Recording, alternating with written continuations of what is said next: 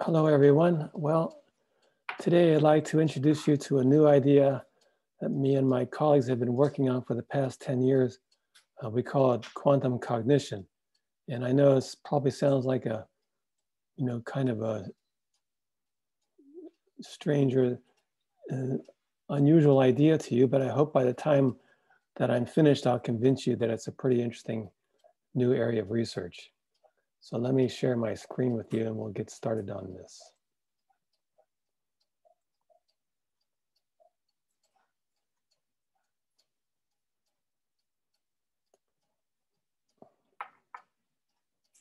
Okay, so quantum models of cognition and decision.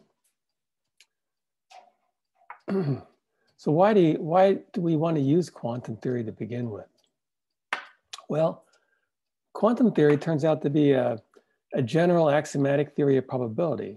It's just as equally general as the traditional probability theory that we work with. Sometimes we call it classical or Kolmogorov probability. In fact, some people argue that quantum probability is even more general. It's like a generalization of classical probability. Now, we know from behavioral research that human judgments and decisions, they tend to be probabilistic.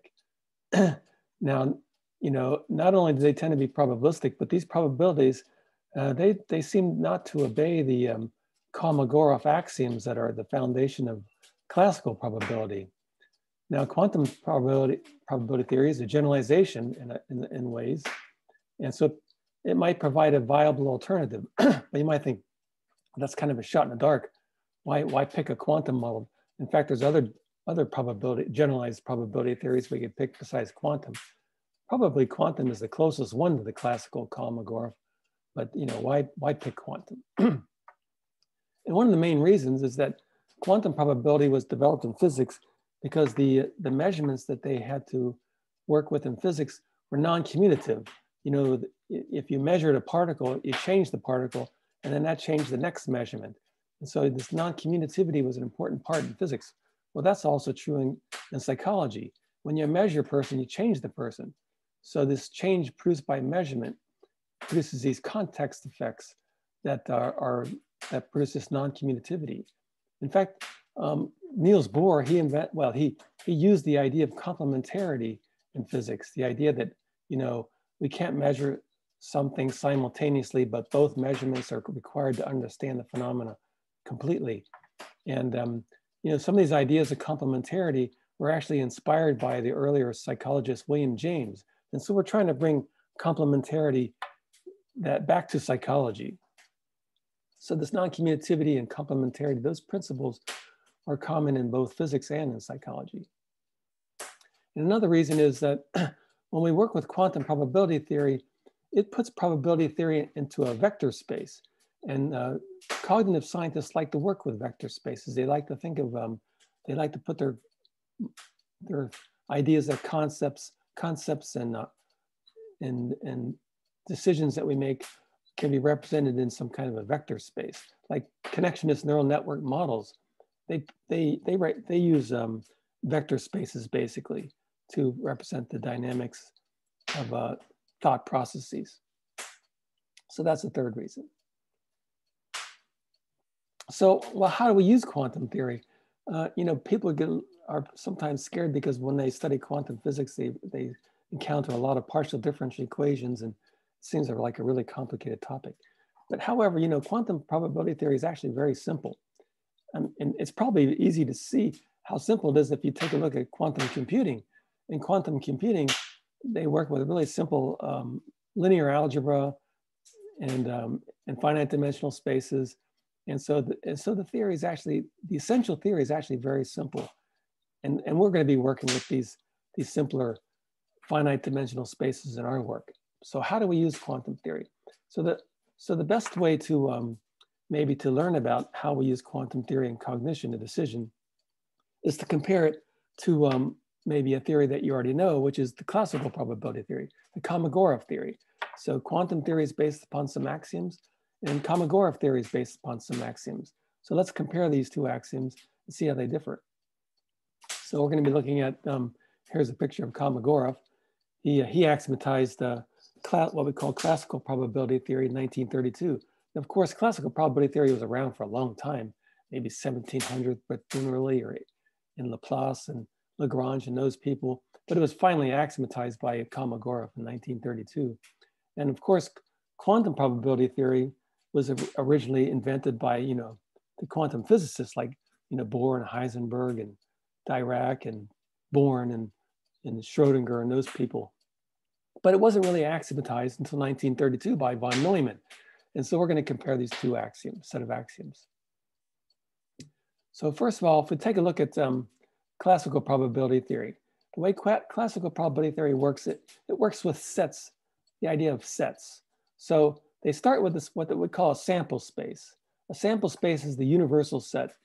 It contains everything can happen, So if I'm, asking somebody their preference on a rating scale, and the rating scale maybe can go from, 1 to 7, like 1 means I dislike it very much, 7 means I like it very much.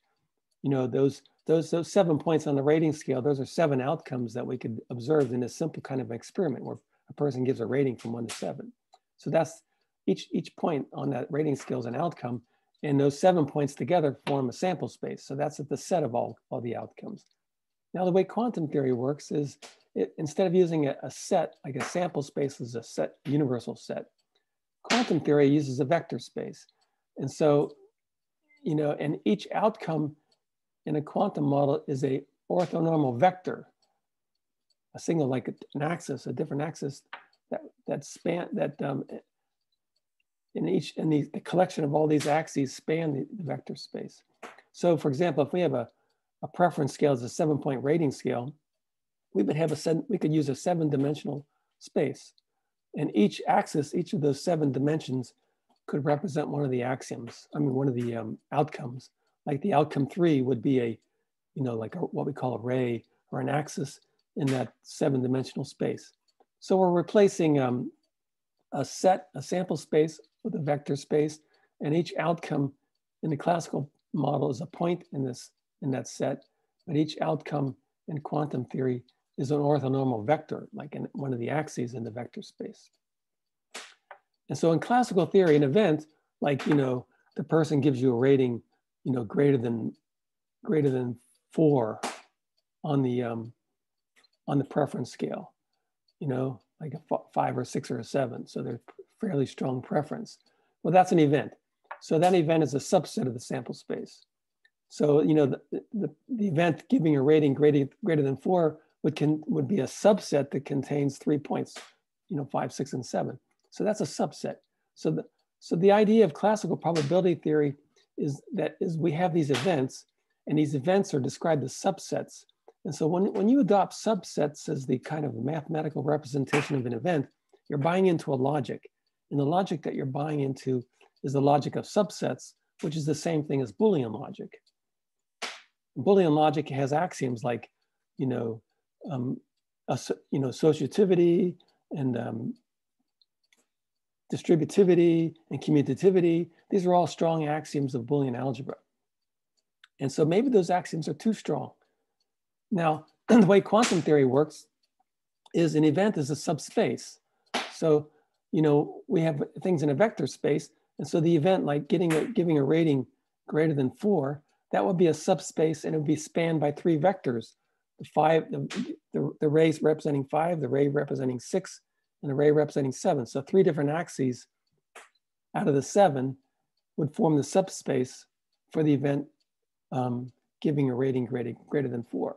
And so in quantum theory, what we're doing is we're representing events as subspaces. And so when we represent events as subspaces, we're buying into a logic, a new kind of logic. It's the logic of subspaces. And it's no longer the same as the logic of subsets. The logic of subspaces is no longer Boolean. For example, commutativity doesn't necessarily hold. You can have an event A, like in classical probability theory with subsets. If you have an event A and you have another event B, well, you always have the conjunction event A and B is the same as B and A because they're represented by intersection. But in quantum theory, you can have an event A, which is a subspace, and you can have another event B, which is a subspace, but there is no A and B because there's no subspace that represents the conjunction of those 2 events. And so And instead we have to represent a sequence of events that are non-commutative, like A and then B, or B and then A. So commutativity breaks down in quantum theory, where commutativity is assumed by the classical theory. And another thing is like distributivity. In classical theory, A and B or not B, like A and parentheses B or not B is the same thing as A and B union A and not B. A and B union A and not B. But that doesn't work necessarily in quantum theory. So you can have an event A, but it doesn't break down to A and B union A and not B. And so distributivity can break down. So in a sense, in that sense, like quantum theory relaxes some of the axioms of classical theory. Classical theory uses these events as subsets, and it imposes a strong set of Boolean axioms, whereas quantum theory, sometimes these axioms can hold, but sometimes they can break down. So quantum theory allows for these axioms to be possible, but allows for them to also possibly break down. So it's in that sense, it's a more general theory. It's a little bit more flexible. The axioms are a little bit more general by using subspaces. Now, in classical probability theory, when we want to assign a probability to an event, let's say, what's the probability that somebody's going to give a rating greater than 4? Well, we have to construct what we call a probability function, P. P is a function that assigns a probability to all these events. And so that's how classical probability, and of course, this probability function is a number greater than or equal to 0 and less than or equal to 1. So it ranges between 0 and 1. And another thing about this probability function is when we have two events that are mutually exclusive, like let's say let's say B is mutually exclusive of A, then the probability of A or B is the probability of A plus the probability of B. And so that's the probability function that's used in classical probability theory. Now in quantum theory, it works a little bit differently. We have a state, but the state is now a vector. It's a unit length vector in the vector space. So we got this vector space, let's say this, with this rating scale, it's a 7-dimensional space. So the state would be a unit length vector sitting in that vector space, a vector sitting out there. That vector represents your beliefs or your preferences. And the way we calculate the probability of an event, like, that you give a rating greater than or equal to 4, is we take that vector sitting in that vector space. Let's say it's a 7x1 vector, and we project it onto the subspace. Now, P sub A would be a matrix that represents the subspace. So every subspace has a corresponding projector, which is a matrix. So S would be a 7x1 vector representing your state, and P sub A would be a projector that projects this vector onto the subspace representing the event, like giving a rating greater than or equal to 4. So in other words, P sub A would be projecting this vector onto the subspace spanned by like 5, 6, or 7. So we get the product of this, when we multiply this 7x7 matrix projector times the 7x1 vector A, we get a projection. And this projection will be a 7x1 vector. And if we take the squared length of that projection, that gives us our probability. So the probability of A is obtained by taking our state, projecting onto the subspace, and getting the squared length. And so in a way, this is like what we're doing is this vector represents your preferences, and this projector represents the subspace. And this product tells you how well your preferences match that subspace. And the greater the match, the greater this projection is. Now, another thing, you might think this is a strange kind of calculation, but many of you in social sciences have done linear regression. And this is exactly what we do in linear regression when we're computing R². Like, let's say we do a study and we have 100 subjects in a study. Well, then we'd have 100x1 vector space. And we might have two predictors, X1 and X2, that we're trying to use to predict, let's say a subject's attitude. And so these two predictors are going to span a plane. So we have a plane, which is a subspace, this plane sitting in the 100-dimensional space. And so we have our subjects, and what the regression model does is it makes a prediction by projecting the scores from the subjects onto the plane, and those are the predictions. And then the R² is a squared length, well, proportional to the squared length of that projection. And so when you're computing R squared, you're doing exactly this calculation. So if you've done regression, you've actually done this calculation when you've calculated R squares. So quantum theory is like using R squares to compute probability. Now, let's go one step further here. So, an important part like of any kind of Bayesian inference process is to update your opinion after you, observe some new information. And so here we're looking at like the probability now of event B, given that we've just learned that event A occurred. So what's the probability of B conditioned on A? So we have to form a new probability function given this new fact. And so the way classical probability works to construct this new probability function is they take the original probability function and we get the joint probability of B and A, and we normalize by the probability of A. And that gives us our new probability function of B, given that we've learned A occurred. And so this denominator is a normalizing factor so that the events on B across all the possible values for B sum up to 1 again. Now, quantum theory looks kind of very similar. So here's our calculation for probability event B, given that we observe that event A occurred.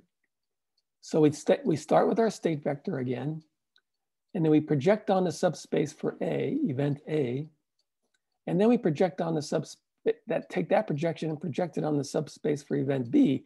So we're getting a sequence of 2 projections. And then we get the squared length of those 2 projections. And then we normalize it by the probability of event A, and that gives us our conditional probability.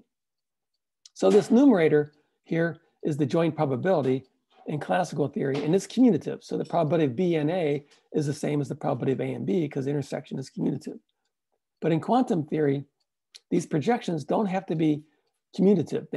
They could be commutative or they could be non-commutative. Here I've got shown as non-commutative, but they could also be commutative. But if they're non-commutative, that's when quantum probability departs from classical probability theory. If the events are all commutative, then quantum theory would be reduced exactly to classical probability theory. So in a sense, quantum probability theory generalizes classical probability theory by introducing these non-commutative projectors, which represent, subspaces that don't, there's no, intersection that forms like there's no A and B intersection of the 2 subspaces that forms a subspace. So there's no A and B event. There's only an A and then B. So in this case, on the right-hand side, we have the probability of B and then A in that order. But on the left-hand side, we have the probability of A and then B. So like the event that comes first is we project on that first, and the event that comes second, we project on that second. And so that's how we compute the joint probability in quantum. Well, it's not a joint probability, it's a sequential probability. And here's our conditional probability. So those are the essential differences between these theories. And using these basic axioms, we can derive a lot of really complicated things. In fact, the complicated quantum physics, once we add some dynamics to it, that gives you all the partial differential equations that you study when you study quantum physics. So let's take a look at how these ideas are applied in psychology. So how do you use this quantum theory in psychology? So let's take a look at order effects. I mean, the whole idea of quantum probability is that it's non-commutative. So that's an essential idea of quantum probability.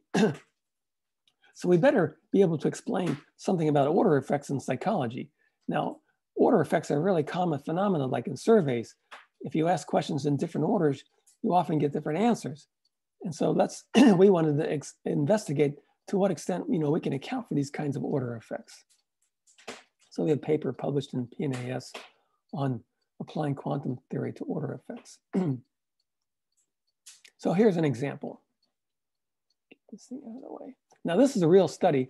These are real results from a Gallup poll done maybe in the 1980s or something. I forget the exact date. But this is real Gallup poll results. And so, in this Gallup poll study, they were investigating, attitudes like hostility between white and black people. So we can ask, you know, questions like, do you think blacks dislike whites, or do you think whites dislike blacks? But we can do that in different orders. So here first is a black-white order. So in this order, participants were asked, first they were asked, do you think blacks dislike whites, yes or no?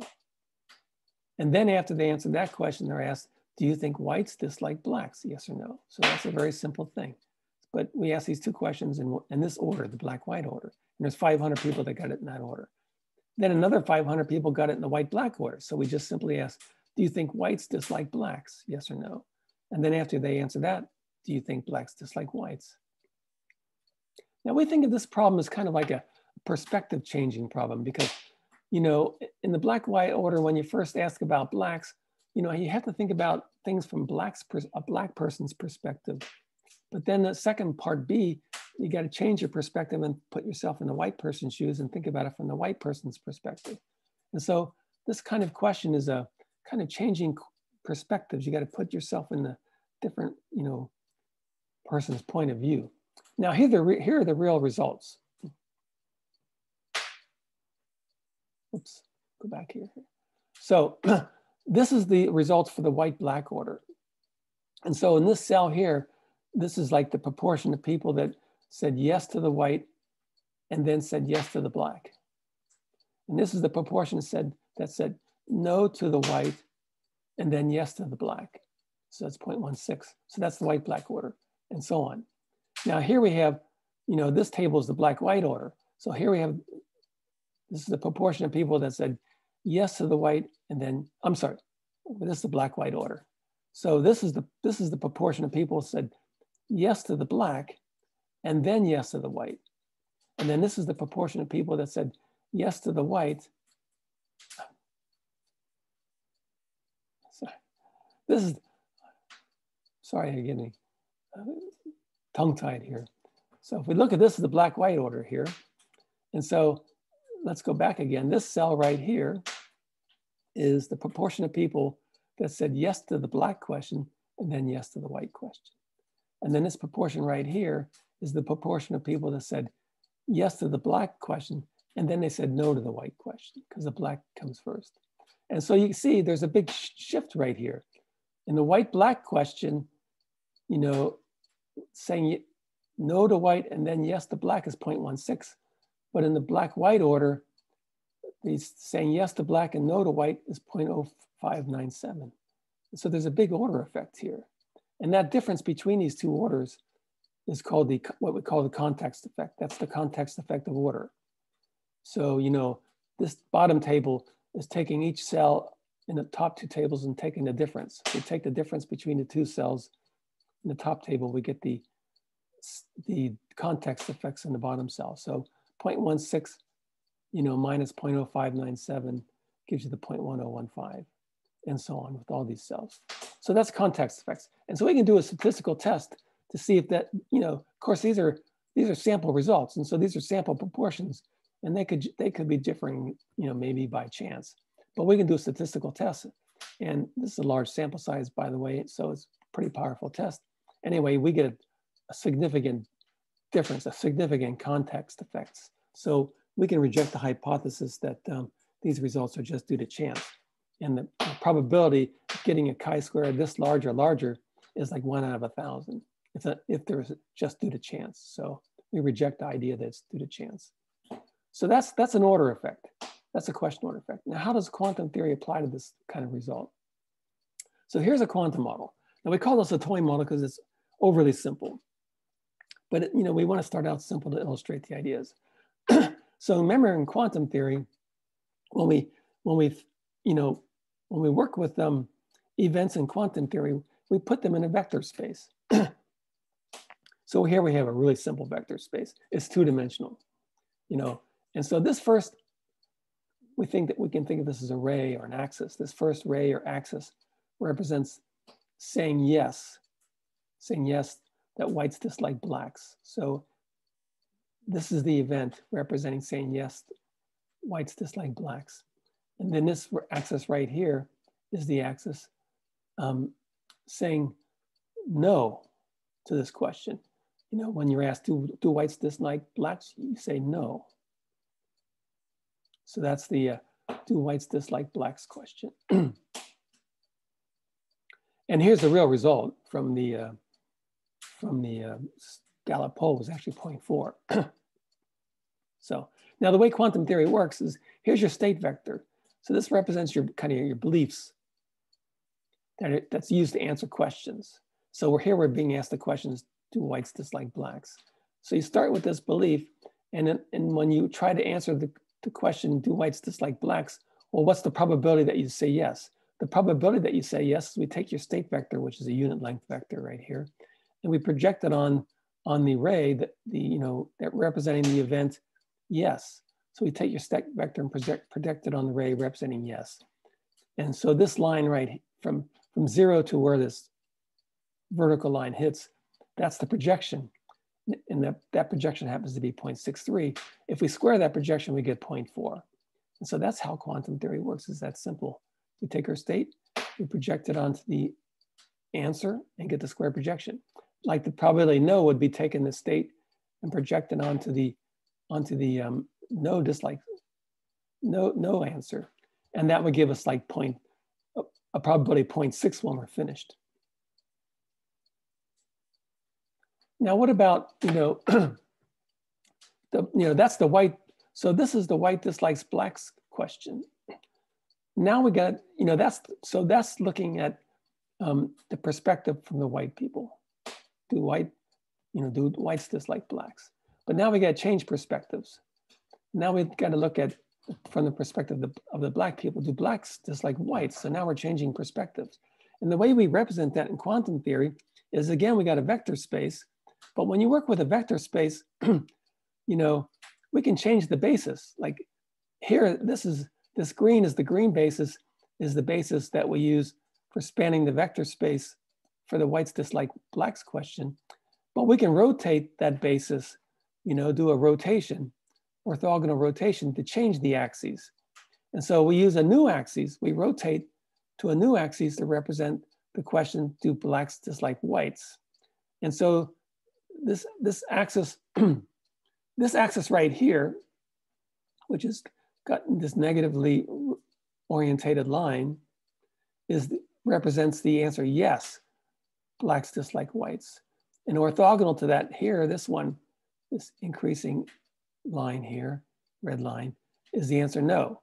So this represents the answer yes, and then this answer represents the answer no. And so we've rotated away. The green represents the whites dislike blacks question. That's the white perspective. But the red represents the blacks dislike whites. That's the black perspective that we use. We still have the same state as before. And so this state S is the same vector we had right here. But now it's used to answer the black dislike white question. So when we answer that question, we take our state, we project it on to the subspace, this array, this axis that represents yes. And so the probability that you say yes, blacks dislike whites, is this projection right here, from the 0 to this line right here. And that projection is 0.37. If we square that projection, we get 0.14. And so the answer comes out to be 0.14. And so that's how we compute the probability for the black. So we use one axis representing the perspective of the white, and we use a different axis, the red axis, for the perspective of the blacks. And we have the same state, but we're projecting on different subspaces representing blacks and whites. Okay, so that's fine. That's looking at each question separately. But what if we put them together to look at order effects? So let's look at this left panel here. This shows us how order effects works. Now, so in this case, we're going to be looking at what's the probability say yes to the white-black question, and then yes to the black-white question. So to get this projection, we have to first project on the yes to the white-black answer. So that we first are looking at the projection on this horizontal line right here. So we start with this state, and we first project onto the yes to the white-black question. And then we have to switch to the black-white.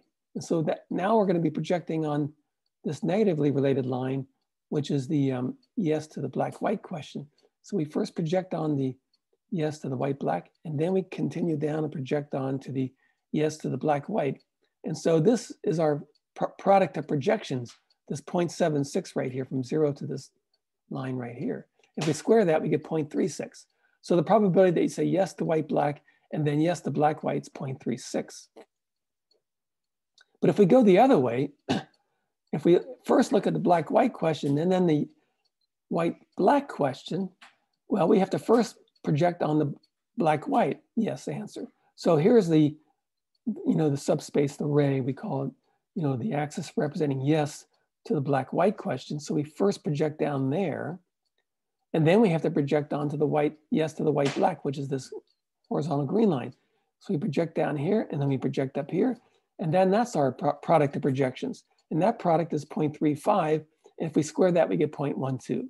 And so we see that we get, an order effect here. Probability saying yes to white, black, and then yes to black, white is 0.36. But the probability saying yes to black,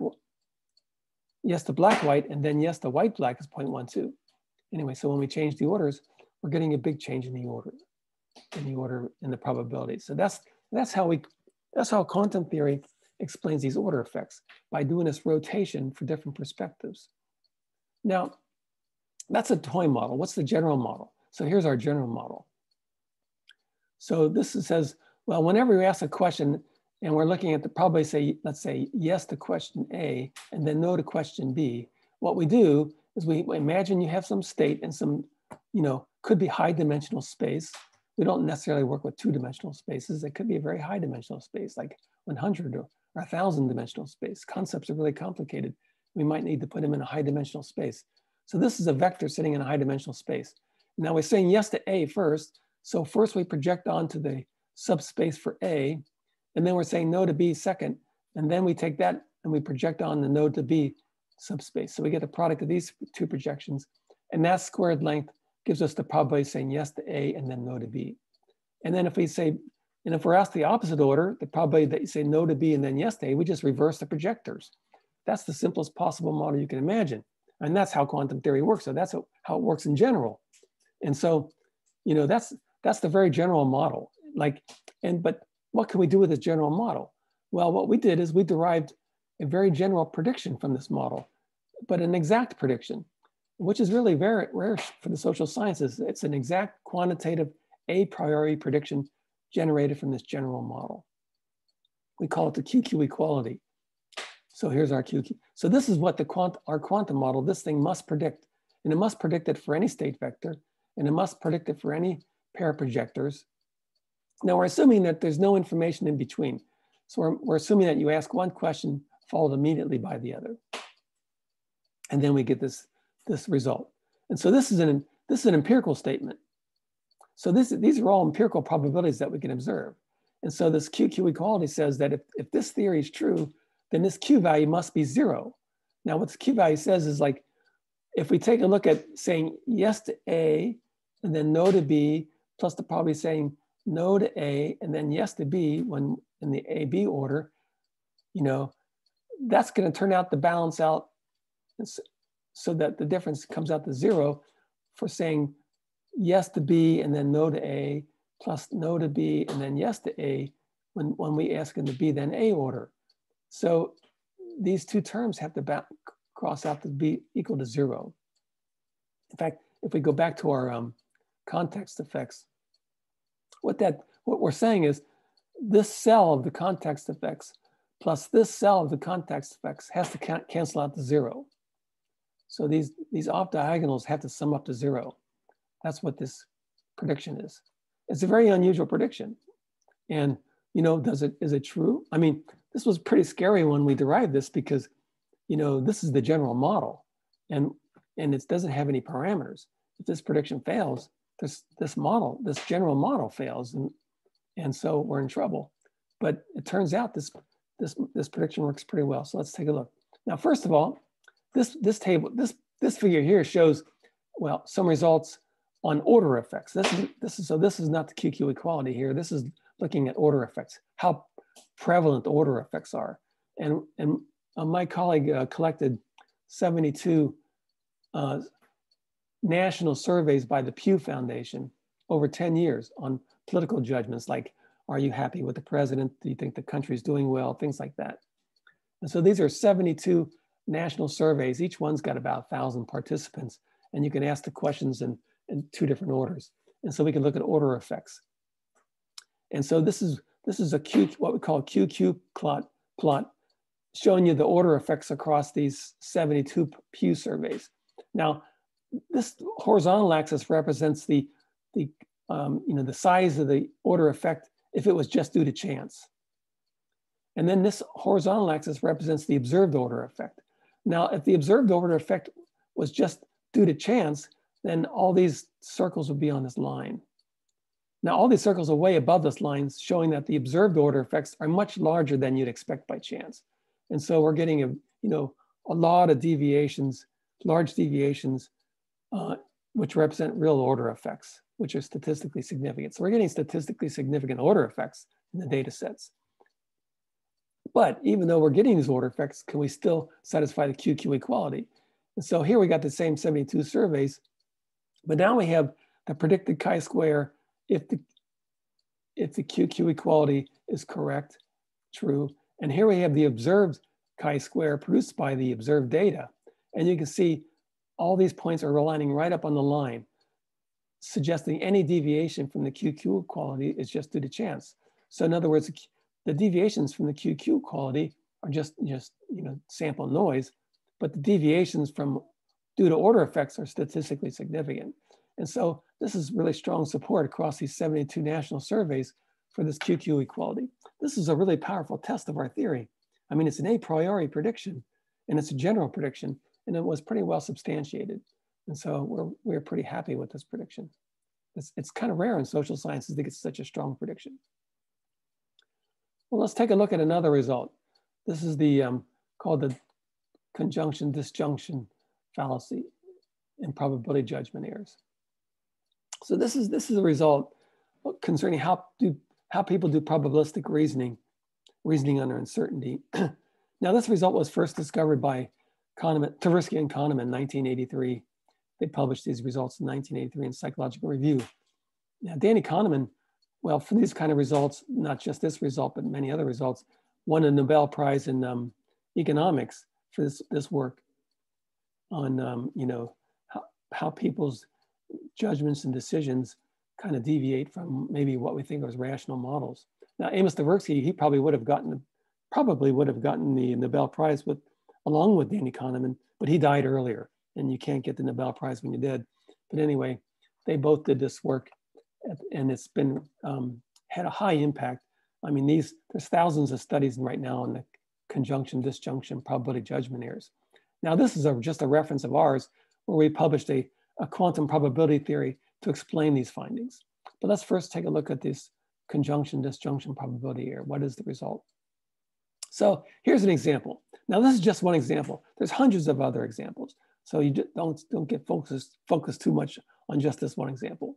But here's the example. So, Tversky and Kahneman asked their students, these are students from Stanford, by the way, in the 1970s, I think, or early 80s. So you're told this story. Linda was a philosophy major as a student at UC Berkeley, and she was an activist in social welfare movement. So that's information that you're given. Now, everybody also knows that UC Berkeley is kind of a liberal college, and philosophy major is kind of a liberal person, probably, not always, but and she's active in the social welfare movement. So that's information. So that information is going to give you some what we call prior, like in a Bayesian model, prior beliefs, but in the quantum model, your prior state vector. That unit length vector is going to be based upon this story. And then you're asked to rate the following events. Okay, so here are the different kind of questions they asked the students at this point. Well, what's let's suppose she's graduated, and this is like after she graduated. What's the probability that Linda's a feminist? Well, this, given this story, it makes kind of sense that she could be a feminist. Feminism is a really big deal, and it still is a big deal, but it's really a hot topic in those days. Anyway, it seemed very likely that she'd be a feminist.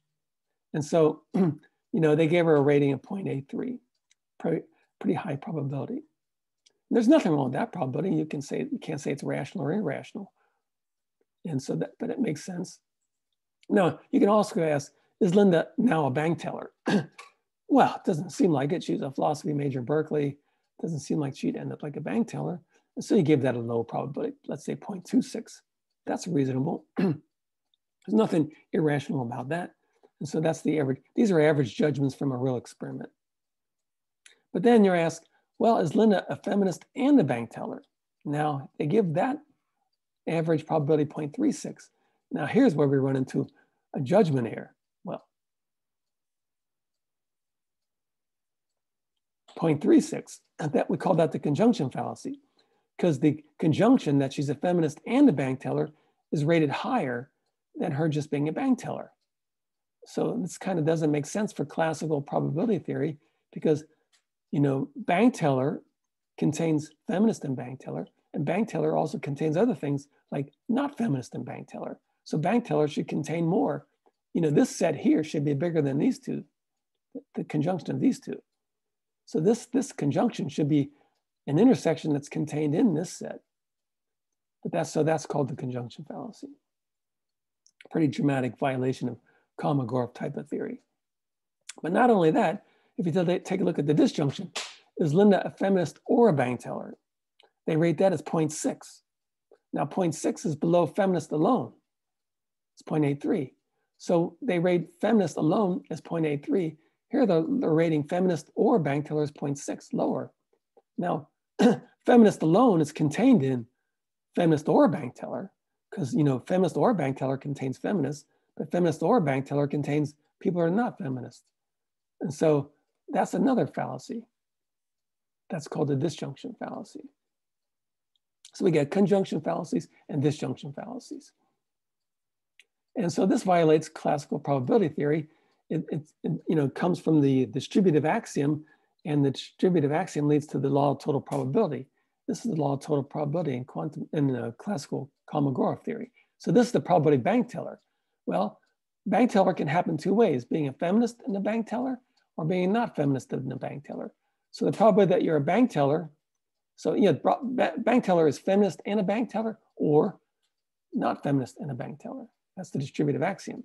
So the probability of bank teller is the probability that you're feminist times the probability that you're a bank teller given you're a feminist. That's the joint probability, plus the probability that you're not a feminist times the probability you're a bank teller given you're not a feminist. That's the joint probability for that. So these two joint probabilities add up to give you bank teller. Well, the joint probability of feminist and bank teller is right here. That's the joint probability of feminist and bank teller. But bank teller's got both of these terms. So bank teller's got this term, which shares that one, which is the same as that one. But bank teller's also got this term, which has to be greater than or equal to 0. And so this bank teller has to be greater than feminist and bank teller. And so this conjunction fallacy violates this law of total probability. How does a quantum model do this? So here we have the quantum model. So this line right here, connected with this S, this line right here, represents our state vector, our problem. That's our beliefs based upon the Linda story. Now this blue horizontal line represents our axis for evaluating, the blue lines represent the basis that we use for evaluating feminism. And so this horizontal line represents the subspace, the ray, the axis for yes to feminism. And its vertical line represents the subspace or the ray for saying no to feminism. Now, the bank teller question, we imagine, requires thinking of things from a different point of view. Instead of thinking about, feminist, attitudes, women's attitudes, we're thinking about occupations. And so we have to rotate to the occupation kind of point of view. And so this red line with the positive slope here represents our subspace, axis for saying yes, that she's a bank teller. And this negatively orientated line is the axis or the subspace for saying no, she's not a bank teller. So what we're assuming here is that feminism questions uses the blue axis and the bank teller questions use the red axis, and they're rotated with respect to each other. So we have to change our perspective from the feminism kind of way of thinking, like the feminist attitude type way of thinking, to the occupation type of thinking. That's changing that kind of perspective. So here's our state vector. And we use the same state vector for answering both questions. But if we want to know, well, what's the probability that she's that yes to bank teller alone, just that simple question alone. The probability that she's a bank teller, we take our state vector and we project it on this ray for bank teller. And so when we take our state vector, we project it on the ray for bank teller, it's got a low probability. It's only 0.16. The square projection here is just 0.16. Makes sense given the story. But if we look at the question, is she a feminist and then a bank teller, feminist and then a bank teller, we first have to project on the feminist, yes, the feminist axis, and then we project onto the yes, the bank teller. And so when we make this sequence of projections, the sequence of projections gives us a larger projection. The square projection comes out to be 0.3. And so the feminist and then bank teller probability turns out to be larger than the bank teller alone. And so that's how we produce this conjunction fallacy in this model. So this is a toy example right here. This configuration also gives you the disjunction fallacy. So we can use the same configuration to produce the disjunction and the conjunction fallacy. Now that's a toy model, but what does the real model look like? It looks like this. So this looks like a little bit mathy, but it's actually kind of simple to go through. So bear with me here. So here's our basic principle. We heard the Linda story, so we got the state vector. And then we have some projector that represents bank teller. So the probability of bank tellers, we take our state vector, we project it on the bank teller, we get the squared length. And now the event bank teller, that's a matrix. So we multiply this matrix times this vector. But we could stick an identity matrix in between. So the identity matrix acts like the number 1, doesn't change anything. So the bank teller times identity matrix is just the probability bank teller again. But this identity matrix can be broken down then into 2 parts. It can be broken down to one subspace that represents the feminism, and then your orthogonal complement that represents not feminism. So these 2 subspaces sum up together to form an identity matrix. Now we can multiply through here, and we get this product. We get the sum of 2 products, and this is what we call superposition state. So, in this superposition state, we're superposed between Linda being a feminist or not a feminist. We're not asked about feminism, so we didn't make up our mind about feminism, so we're superposed on feminism. And so when we're asking about this bank teller question, we remain superposed about the feminism question. And so to get the probability of the bank teller question, we have to square the sum. Now, when you square a sum, you're going to get this first term squared, that's this term, and then you're going to get the second term squared, that's this term, but then you're going to get the cross product, this term times that term plus this term times that term. That's what we call this interference right here. So when you square a sum, you get the first term squared plus the second term squared plus the interference. Now this first term here is the joint probability of feminist and then bank teller. And the second term here is the, let's call it sequential probability of feminist and then bank teller. The second term here is a sequential probability of not feminist and then bank teller. Now, if this interference was 0, then we'd obey the law of total probability. But if the interference is non-zero, then we're going to find violations of the total probability. So the quantum theory can violate the law of total probability by this interference. Now, this interference will be non-zero whenever these projectors don't commute. If they don't commute, see right here, you can't move these things. If they commuted, you could take this probability of not feminist and move it over next to probability feminist, and they multiply by each other to 0. But if they do not commute, you can't move that there. And so you get this interference effect when they don't commute. Now, if they don't commute, this interference effect can be negative. And if it's sufficiently negative, then this whole term right here could become negative. And if this whole term here becomes negative, then the probability of bank teller will turn out to be less than the sequential probability of feminist and then bank teller. That's just like this toy example showed. The probability of bank teller can turn out to be less than the sequential probability of feminist and then bank teller. But this is the general mathematical argument. So this toy model is just a special case of this general model. Now, using this general model, we can predict a lot of other effects. And some of these effects have been confirmed. Now, this order effect is one of the interesting effects. We predict that you should get order effects when you ask these kinds of questions. And there's some controversy about this. Some people don't find order effects and some people do find order effects. So that's kind of a controversial point, but we make this prediction. But Anyway, that point's still a little bit uncertain, but some of these other predictions that we make have been satisfied. I'm not going to go through all these predictions in detail because I want to move on to another example. So let's take another example. Interference of categorization on decision making. This is kind of a psychological version of a double slit experiment.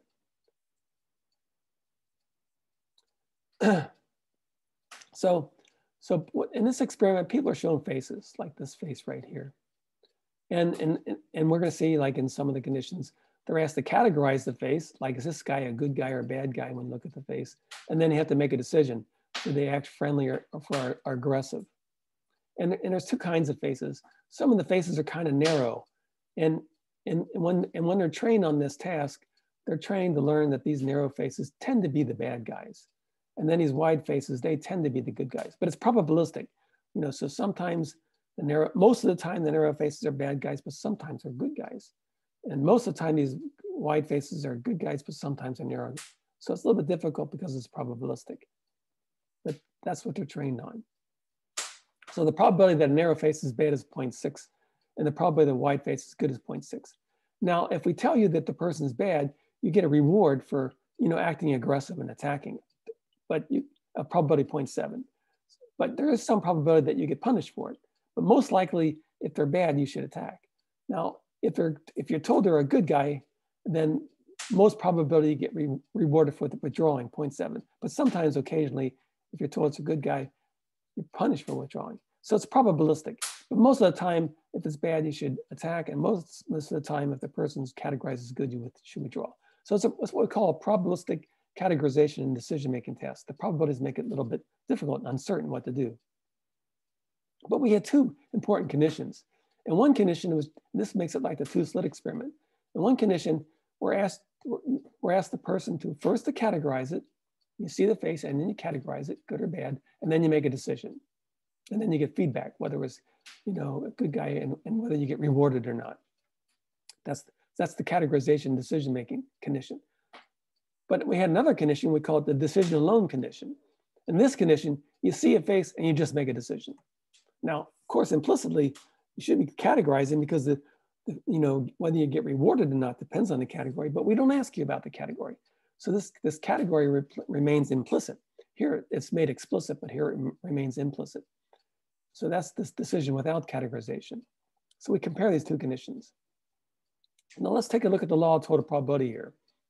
Now, according to the law of total probability, you know, the probability that you should attack, well, it depends on if it's a good guy or a bad guy. And so these are the two things, you know, can happen. So the probability of attack should depend on, well, what's the probability that you think it's a good guy? And then what's the probability that you attack given you think it's a good guy? That's the joint probability of saying good and attacking. And here's the probability you think he's a bad guy. And then there's the probability of attacking given you think it's a bad guy. So the total probability of attacking should be the sum of these two terms here. And so in our experiment then, we're measuring this left-hand side in the decision alone. We measure, you know, all by itself. That's the decision alone. What's the probability of attacking? So we can get this measurement here. And on the right-hand side, we can get the total probability. So you know, this is the total probability when you ask to categorize first and then attack, summed across your categorizations. So we get to, you know, we get all these trials where you categorize as good and attack, and then we get all these trials where you categorize bad and attack. We sum all those trials together to get the total probability. So what we're comparing is this kind of prediction from the total probability. We're trying to see whether or not the probability on the decision alone matches the prediction that you'd expect from the total probability right here. And so we're testing this prediction from the total probability. And so here are the results. Now here are the results for the good guy category. So that, like, you see a good guy, and the probability that they say they categorize it's good guy is 0.84, which makes sense because it was a good, so you know, it's a good guy face. You know, it's a wide face. And the probability that they attack given good guys low, 0.35. And then the probability they think it's a bad guy is 0.16, and you know, it's 1 minus 0.84. These two have to add 1. And then the probability they attack given it's a bad guy is 0.52. It's higher than the 0.35. And then the total probability, if we multiply 0.84 times 0.35 plus 0.16 times 0.52, get the total probability is 0.37. Now we compare that to the probability of attacking when we don't ask them to categorize. So all these came from trials where we ask them to categorize, and then this is from the trials where we don't ask them. And it works out pretty well for the white faces. The total probability works out pretty well. It's a little bit off, 2%, a little bit higher. But now look at the bad guy faces. You know, here's the probability that they think it's good. It's low, 0.17, because it's a bad guy face. And the probability they attack, given they say it's good guys, is low, 0.41. Now the probability they say bad guy is 0.82. Well, this is a little bit of rounding error right here. Anyway, this should be, maybe it was 0.83 or somewhat, one of these are rounded off. But this is 1 minus that one. And then this is the probability that you attack given saying it's bad guy. And so it's higher than this one, because you thought it was a bad guy. And then the total probability is 0.17 times 0.41 plus 0.82 times 0.63. And it gives you 0.59. There's a little bit of rounding error in some of these numbers. But basically, the total probability comes out to be 0.59. And then we compare that to the probability of attacking alone. And it's 0.69. It's much higher. You know, the probability of attacking when you don't ask them to categorize is 10% higher than the probability of attacking when you ask them. It's like, you know, asking to categorize before you shoot lowers the probability of shooting. If you don't ask them to categorize first, they go ahead and shoot too much, maybe. Well, actually, this is the optimal decision for this task. Yeah, so anyway, another thing that's interesting is the probability that they attack when you don't ask them if it's good guy or bad guy, it's 0.69. It's higher than the probability of attack when they thought it was a bad guy. So that's strange. You know, the probability of attacking when they didn't make up their mind is higher than the probability of attacking when they decide it's a bad guy. And so these are violations of the law of total probability here. So those are kind of dramatic. And again, we can account for these with our toy model. So here's our axis for representing the decision to attack or withdraw, the blue axis. And here's our axis representing our categorization, good or bad, good guy or bad guy. Now, if you've made up your mind that it's a bad guy, then you're in a state right here. And so the probability that you attack is going to be this probability right here. And so this is the probability that you would attack given that you thought it was a bad guy. Now, if you thought it was a good guy, you'd be in a state right here. And so the probability you attack given it's a good guy is right here. So it's lower. So here's the probability of attack when you think it's a bad guy. And here's the probability of attack when you think it's a good guy. But here's a state when you haven't made up your mind. You know, this is the superposition state. You're superposed between good guys and bad guys. You were not asked to categorize. So you're not in this state or not in this state. You're in between the two, superposed. So this is your state when you're not asked to categorize. That's the superposed state. And so the probability that you attack from the superposed state comes down right here. And it's larger than the probability that you attack when you think it's a bad guy, and it's larger than the probability you attack when it's a good guy. So that accounts for this probability right here being greater than total probability, and this probability here being even greater than this probability of attack given it's a bad guy. That's the toy model. Sorry about that. So here's the general model, but this looks just like the one we just talked about with conjunction fallacy. So the probability that you attack, when you're only asked about the decision, you're not asked to categorize first. We just take your state and project on the subspace representing probability to attack. But that subspace we could stick, you know, this projector, this is a matrix, we could stick an identity in there, and then we break that identity down into two orthogonal complementary subspaces, the probability that it's a good guy and the probability it's a bad guy. And so when we multiply through, you're in a superposition state. You're not asked in the attack decision alone, you're not asked whether it's good guy or bad guy. So you're superposed between the two. And so we get the squared length of the superposition state, and we get the first one squared plus the second squared plus the interference. If the interference is 0, again, we have the total probability. It'd be probably a good guy in the attack and probably a bad guy in the attack. But if these subspaces are if these projectors are non-commutative, then we have this interference effect. So this interference effect causes violations of the total probability. So that interference effect helps us is how we explain these results. Now in these studies, we actually built these projectors from the payoffs of the experiment, and so we just didn't plug down an interference. We actually try to derive the interference from the payoffs in the experiment. So you'd have to look at the original papers to see how we derive these projectors to get this interference. So we first derive the projectors, and then the projectors give us the interference. And now let's take a look at a completely different result. Now this is another study involving Amos Tversky. Shafir was a postdoc with him, 1992. And we published a paper to account for these results using quantum theory in 2009. So here's a game called the Prisoner's Dilemma game. In the Prisoner's Dilemma game, you have two players, the player and the opponent. And so the player can decide to a defect, and the opponent can decide to a defect, and then the opponent would get 10 points and the player would get 10 points.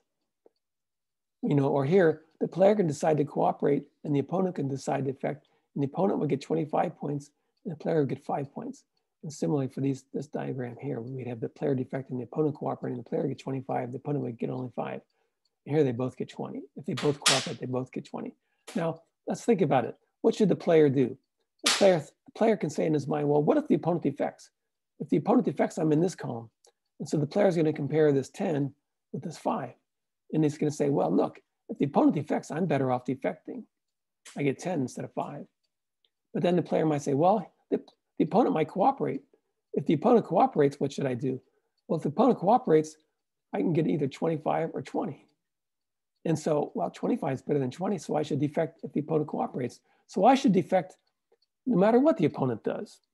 And it turns out to be the same thing for the opponent. The opponent should defect whatever you do, because it's got kind of this symmetry situation here. So in this Prisoner's Dilemma game, you should defect even if you don't know what the opponent's going to do. So we call this, actually, this is an axiom of rational decision making. If you prefer to defect when you know the opponent's going to defect, and you prefer to defect when you know the opponent's going to cooperate, then you should prefer to defect even if you don't know what the opponent's going to do, because it doesn't matter what the opponent's going to do. So that's called the sure thing principle, because you should surely defect because it doesn't matter what the other player is going to do. Now, Shafir and Tversky tested this using a clever experiment with 3 different conditions. Usually the Prisoner's Dilemma game, they play simultaneously. Both players make a move without knowing the other player. So that's what we call the unknown condition. So the player has to make a move without knowing what the opponent's going to do. But they also added 2 new conditions. They had these players in 2 different rooms on computers. And so the opponent can be known to cooperate, like the opponent's already made a move and is going to cooperate, and that can be communicated to the player. So the player knows the opponent's going to cooperate. Or the opponent could defect, and then the player is told that the opponent's going to defect. So we can look at the probability that the player will defect when the opponent's known to defect, and then we can look at the probability the player defects when the opponent's known to cooperate, and then we can look at the unknown condition. We can compare these 3 conditions. Now, again, we're going to look at the law of total probability here. What's the probability that the player should defect? Well, the probability that the player defects, well, he's got to think about what the opponent's going to do. So according to the total probability, the probability that the player defect, well, that's the probability that he thinks or she thinks that the opponent will defect times the probability that this player should defect given that she thinks the opponent will defect, plus the probability that she thinks the opponent will cooperate times the probability that she should defect if she thinks the opponent will cooperate. So that's our total probability prediction. So the probability defecting should be, this joint probability plus this joint probability. Now, empirically, we find, of course, this makes sense. And so this is the empirical result, is that if we know the opponent's going to defect, the player defects more often than if you know the opponent's going to cooperate. So if the opponent's going to cooperate, the player will cooperate more than if the opponent's going to defect. So we have this ordering. We know that this conditional probability is greater than that conditional probability. In other words, we know this conditional probability right here is greater than that one. Now, the thing is, this total probability is an average, because this is a weight. So this is a weighted average. So the total probability is a weighted average of this one and this one. And this one's larger. So anyway, this weighted average from this total probability has got to be less than this single one right here, because we're averaging in the lower probability right here. And so, well, the total probability predicts that the probability defect should be greater than, what this total probability predicts is the total probability defect has to be between the probability defecting when you know the opponent's going to defect and the probability defecting when you know the opponent's going to cooperate, because it's the average. It has to be between these two. But the result shows something dramatically different. Here are the experimental results. These are Shafir and Tversky's original results. We later, my student Merv Matthew and I later replicated these results. So here, we're looking at what's the probability that the player will defect. Now, if you know the opponent's going to defect, that the player defects 97% of the time in Tversky's study, or 91% of the time in our study. And if the player is known, if the opponent's known to cooperate, the player still defects about 84% of the time in Tversky's study, about 84% of the time in our study. These are one-shot games, by the way, not repeated play. So you only play the player once. You only play the opponent once. So here we see that, generally speaking, the player will defect if the opponent defects, and generally speaking, the player will defect if the opponent cooperates. But what we find around here, right here, is very often people switch and change their mind. If the opponent's play is unknown, they defect only 63% of the time. A lot of people are changing their mind and starting to cooperate. So a lot of people are violating Savage's principle, sure thing principle, because they defect when they know defect, they defect when they know cooperate, but then they change their mind, switch over. Some of them, a lot of them, switch over and decide to cooperate here. Anyway, this violates the total probability because it's below these two. This number here is supposed to be in between the two. And so that's a violation of our total probability. It should fall in between, whereas it's way, way below. So that's another violation of total probability. Yeah, so that's our violation again. So these are another example of compelling results that there's something wrong with, the way classical probability, Kolmogorov probability, fits with human judgment and decision making. Now these results, you can also be attained with a gambling game. So, in the gambling game, people are given a chance to play a gamble. They had a gamble where you had an equal chance to win X dollars and lose Y dollars. And they were given 3 conditions. This is, again, by Shafir and Tversky, this study. They were given 3 conditions.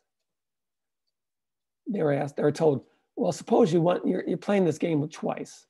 And so you have to play the first stage, but then you can decide whether you want to play the second stage. And so you're given 3 conditions. In one condition, you're told you won the first game. So you just won this X dollars. And then you're asked, now do you want to play again, knowing that you just won? Or in another condition, you're told you lost the first stage. So you just lost this amount. And so now you're asked, now that you lost, do you want to play again? Or they had a third condition where they didn't know. So the first stage was played, but they didn't know what happened. And now they had to decide whether they want to play the second stage without knowing whether they won or lost the first stage.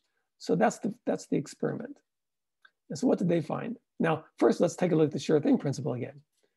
According to the sure thing principle, if you prefer to play after a win, and if you also prefer to play again after a loss, you should prefer to play even if you don't know what the outcome of the first game is. So that's the sure thing principle. Or the total probability would say the probability that you play when you don't know the outcome should be the probability that you think you're going to win times the probability that you play, give and win, plus the probability you think you're going to lose times the probability that you play, give and lose. So the probability that you play in the unknown condition should be some average of these two, should fall in between these two. But what they found was, if they know they won the first game, 65% of the time they chose to play again if they won. What Tversky and Kahneman thought was, well, if they won, they thought, well, I got extra money to play with, so I'll play again. So that was the reason for playing again if they won. If they lost the first game, most of the time, but less, but most of the time, they decided they want to play again. And Tversky and Shafir argued that, well, maybe if they lost, they wanted to make up for the losses. So they wanted to play again to make up for the losses. So they got a reason here. They have extra money to play with. They got a reason here. They have to make up for the losses. But in the unknown condition, they drop down to 35%. That's below, way below. In fact, it's below 0.5. Here, most of the people prefer to play if they win. Most of the people prefer to play if they lost, but most of the people prefer not to play if they don't know, violating the sure thing principle. And it's also violating the total probability because it's falling way outside these two. It's supposed to fall in between the two and it falls way outside. So that's another example of violation of total probability in gambling. Yes, that's a pretty interesting result there. And again, I'm not going to go through the algebra, but the same model. So the beauty of quantum probability theory, we think, is it ties together all these very different results. We're basically using the same model every single time. Now, again, in this context, we built projectors. We built a projector for, playing, following a win, or, we built projectors for playing the game, following a win, and playing the game, following a loss.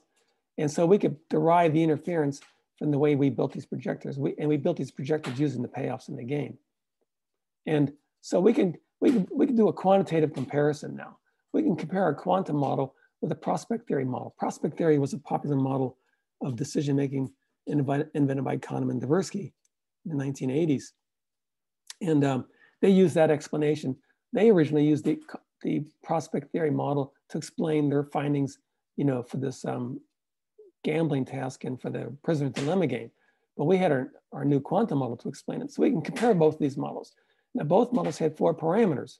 And we had 100, we used the gambling task, the 2-stage gambling task, and we had 100 participants, and we had 33 different 2-stage gambles per participant. And we could get a planned choice and a final choice for each person. And we did a Bayes factor, because some people argue maybe the quantum model's predicting better because it's more complicated. But Bayesian model comparisons are supposed to take in model complexity into account. So we did a Bayesian model comparison at the individual level to test the quantum model versus the prospect theory model. But they both had the same number of parameters, but we did a Bayesian model comparison. And what we found here, this is the log Bayes factor. The log Bayes factor across all these 100 participants strongly favored the quantum model over the prospect theory model.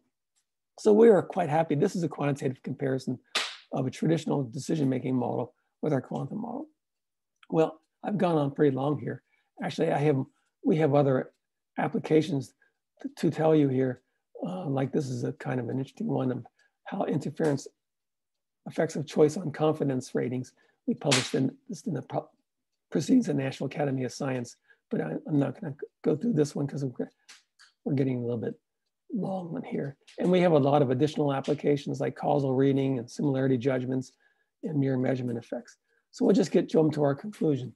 So anyway, what we're seeing here is that quantum theory provides an alternative framework for developing probabilistic and dynamic models of decision-making. And it provides a coherent account for puzzling violations of classical probability found in a wide variety of judgment decision-making studies. It links together all these different findings with its common set of principles. So we think it forms a new foundation for understanding widely different phenomena in decision-making using a common set of axiomatic principles. And if you're interested, if I got you interested, then you might be interested in reading our book, Quantum Models of Cognition and Decision, published by Peter Bruce and myself in 2012 or 2011, I think. So that's all. So thank you very much for your paying attention to me, and I'm going to stop here, and I'll answer any questions.